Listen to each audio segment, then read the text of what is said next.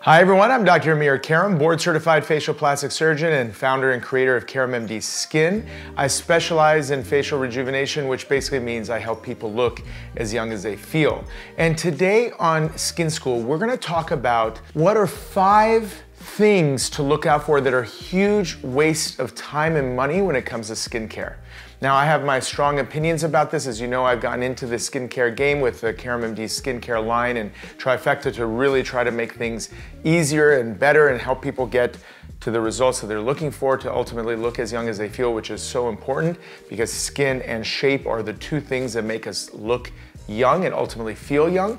So when I see this stuff out there and the way they're promoted and marketed, it really does rub me the wrong way, and I'm gonna share some of that information with you guys and empower you to put yourself in a position where you can make good decisions. All right, so let's start with number 1. So number 1 is the expensive luxury moisturizer, right? So we've all seen this. It literally is a pretty little package, usually glass container, very elegant, very shishi and high end.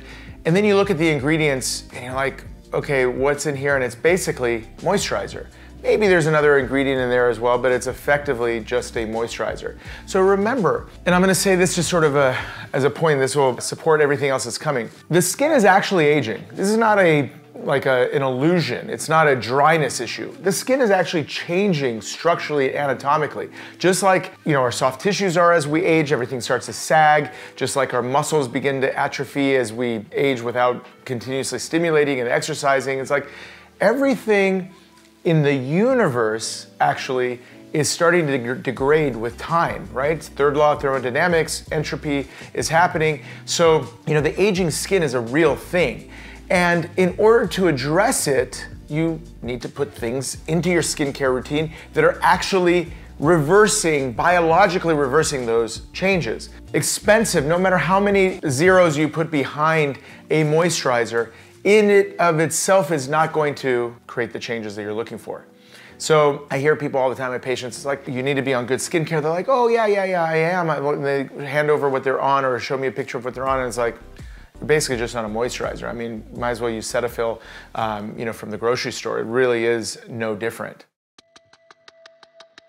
All right, so number 2, mistakes or wastes of money when it comes to skincare. And that is using skincare that doesn't have active ingredients. Now, remember what I just said, the skin is actually aging. What are active ingredients? Active ingredients, for lack of a better term, I don't even know if that's the best way to describe it, but there are things that are doing something biologically real to the tissue, that's actually doing something that is measurable, that's testable, that you can see with your eyes, you can see it with instruments, that are changes that we want to see happen in an anti-aging way. So what are actives? Actives are things like retinols, right? Which are vitamin A derivatives. There are things like niacinamide, which are vitamin B derivatives. There are things like vitamin C, which are vitamin C. And you have a number of other ones like hyaluronic acid. You have a number of growth factors and peptides. And what these are doing, they're working at the DNA level to basically change the behavior and the output of a cell. So for example, vitamin C, growth factors, and retinols, what are they doing? Well, they're stimulating collagen production. Retinols are causing and same thing with the vitamin C, they're decreasing the production of pigment at the melanocyte level, right? So you're getting less pigmentation. You're improving cell turnover. So these are things that are visible, measurable. What's the end? You're gonna see skin that has less lines and wrinkles. Over time, when I mean over time, over years, decades, you're gonna see skin that is more supple and thick as opposed to thinning crepiness that happens with aging. What are things like botanical lighteners doing? They're working at the melanocyte level. Melanocytes are the skin cells that produce melanin, which then go on to the surface and create pigment.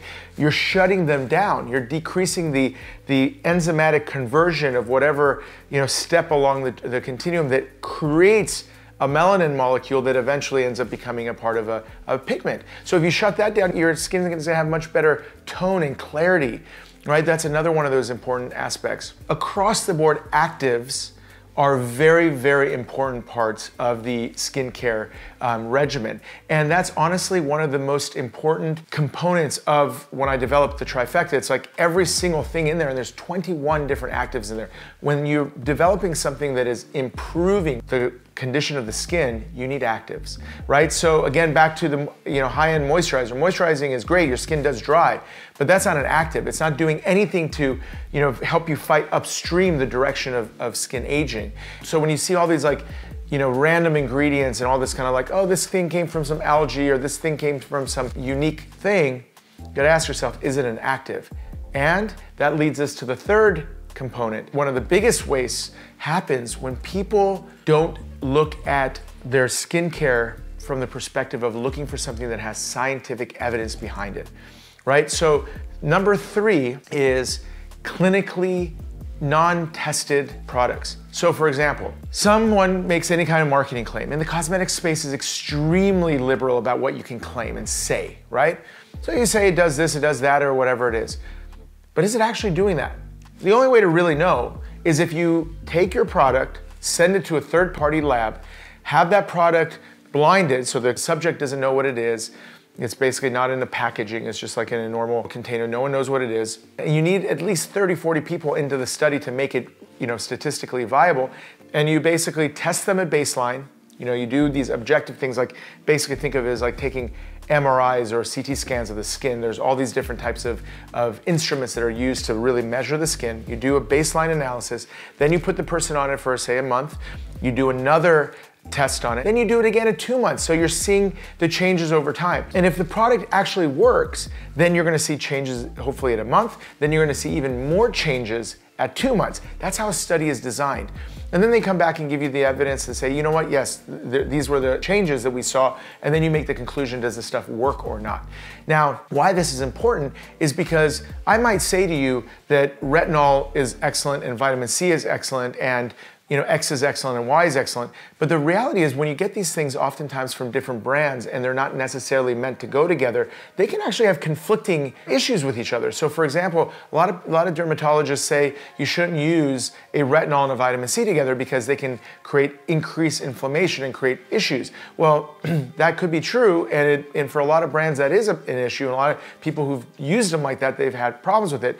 But when you get a brand, for example, who deliberately puts those two ingredients together and then goes and gets it tested, and then it shows that it works, then you rest assured that hey, these things are meant to live together. They're synergistic and they're compatible. Compatibility is something that I don't think we talk enough about, because compatibility is something that can make something actually decrease its efficacy if it's incompatible. It could be incompatible with the packaging, believe it or not. And I'm going to talk about that in a second. So basically what you want to do is make sure your products are clinically tested and they support the claims that they're made.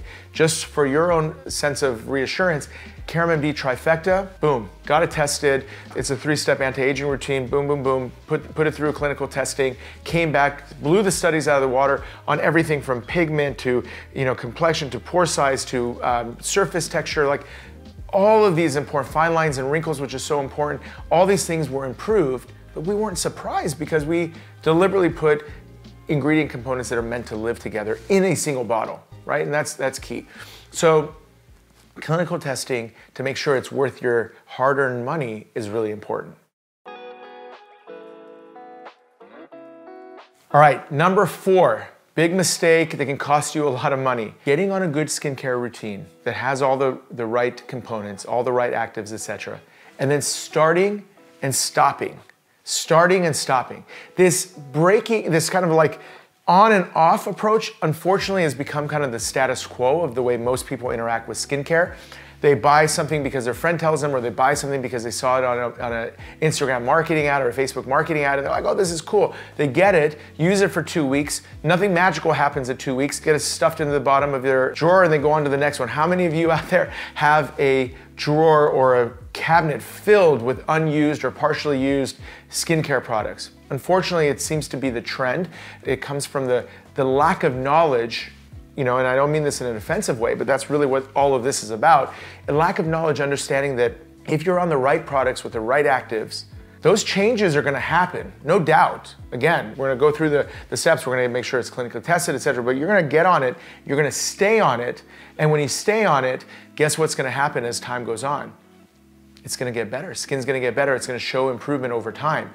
But it's so important that if you're gonna make those changes that are happening at the DNA level, at the genetic level, that are starting to upregulate the production of collagen, downregulate the production of melanin, you're gonna improve the oil balance of the skin so pores start to get less congested. You're gonna exfoliate the surface of the skin so that the skin looks more radiant and the pores can breathe and you're not getting clogged up and getting dilated. All of that stuff is happening on a daily basis, week after week, year after year. And once you stop a product, first of all, if you're not on it long enough, you're really not gonna see enough of a change. But then if you stop it, well, everything starts to go back down to baseline and you've lost ground. It's the exact same thing if you're in the gym working out all the time and you're like, yes, I'm starting to get motivated to a good, healthy, physical lifestyle of activity and exercise and diet. And then you, for whatever reason, life happens, you get injured, some other situation, you stop working out, guess what happens? Your muscles start to atrophy and they go back to baseline again. And that's frustrating, but it's real.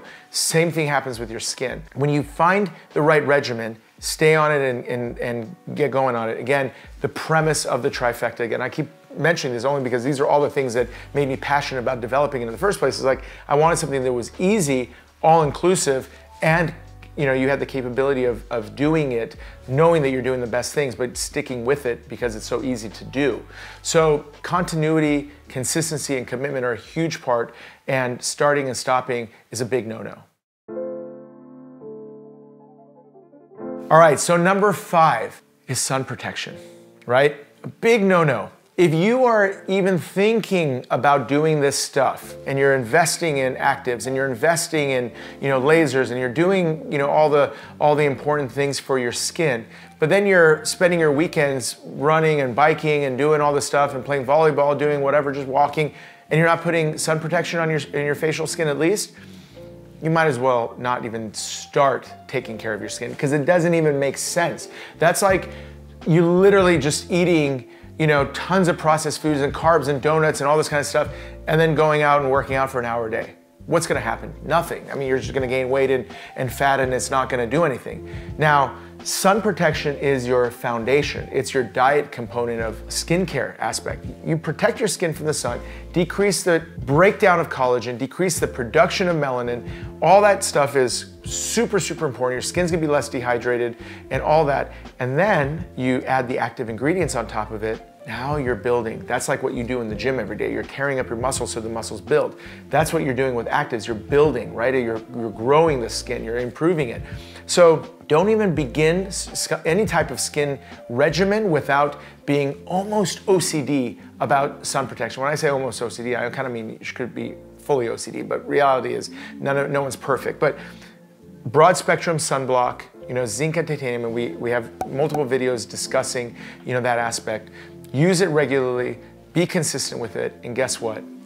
Your other efforts will start to show even greater results. All right, folks, one thing that's really, really important to me at the end of it all is to help people make really solid, good decisions. Every single thing I tell you on this YouTube channel and every advice I give you are the advice that I give my wife, are things that I've learned from my patients, learned from my wife.